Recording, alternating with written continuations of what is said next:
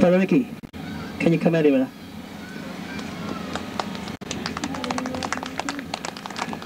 Praise the Lord. He didn't know I'm going to do this. I'm sure he had it in his heart. Sister, can you come stand with your husband? You know, we need our leaders to step up to the plate for Jesus Christ to lead our people.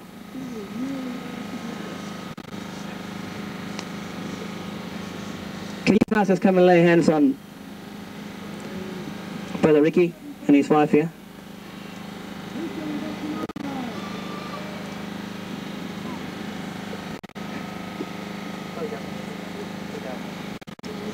Praise God. I'm going to say a prayer. I want you all to lay your hands on.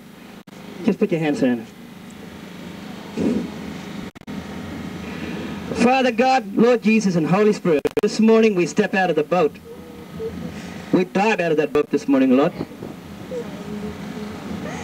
Lord, we have been humble in you. From this day forth, Lord, I pray that the fire of the Holy Ghost burn through this couple and set them on a path of destruction of the enemy in Jesus' name. Lord, I pray, Lord, that they will do miracles and wonders in your name. They will lead the people through the gates. Lord, they will walk in the light and anointing of Jesus Christ.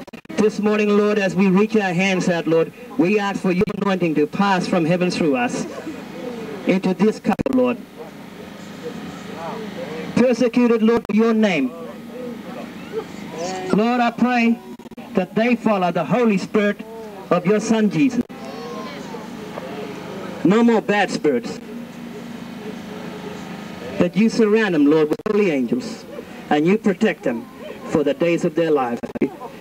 It's a choice that they make, Lord, for you. I pray, Lord, that the anointing comes upon this Lord, and that they will be filled with the fire of the Holy Ghost for your glory in Jesus' name. In Jesus' name. Jesus' name. Fill them, Lord, with your spiritual wonders. Amen.